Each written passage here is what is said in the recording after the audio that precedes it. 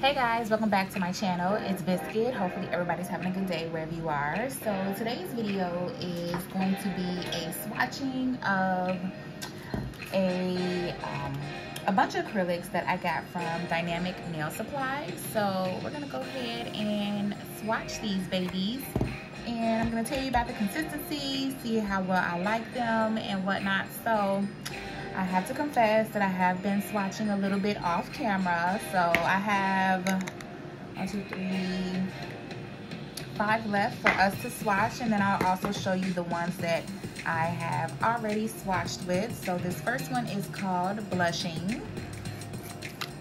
And also today we are going to be using my number 20 Kolinsky.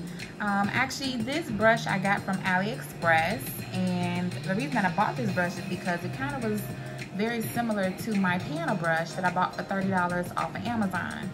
So $10 for this brush and $30 for this brush. So we're also gonna do a review of this brush to see how I like it.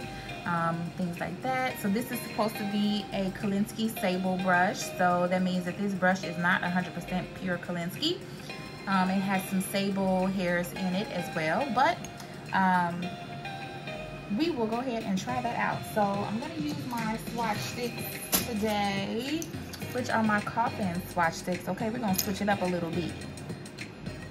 So let's go ahead and let's take a look at this pickup from the powders with the brush.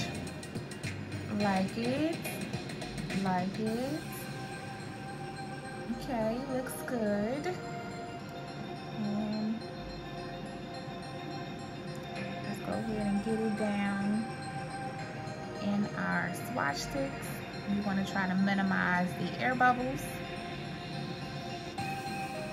So this brush picks up really good, that's for sure. Ignore my hands, you guys, and my fingers.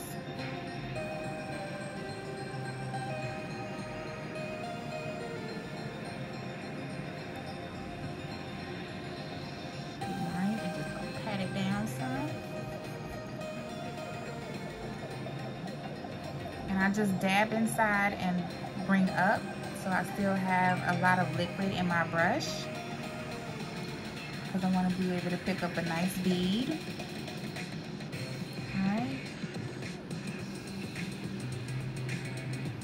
Wait a few moments, then we'll put it on the swatch stick, and we will pat it down. Make sure we try not to get any bubbles in there, which we didn't.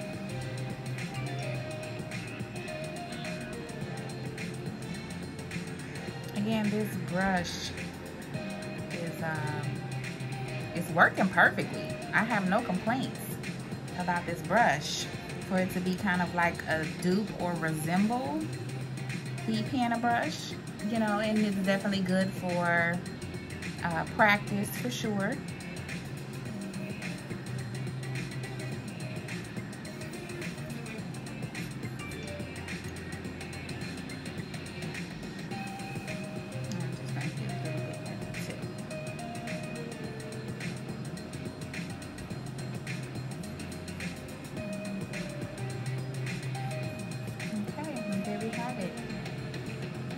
Blushing.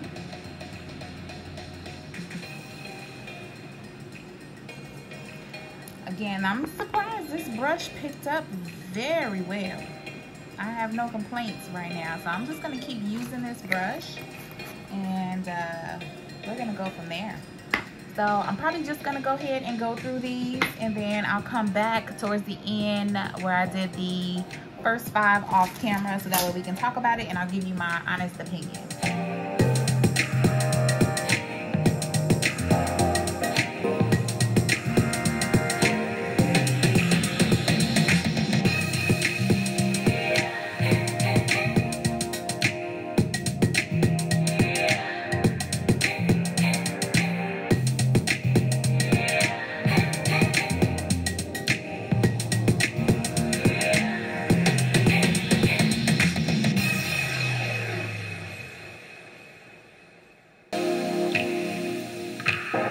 Bye.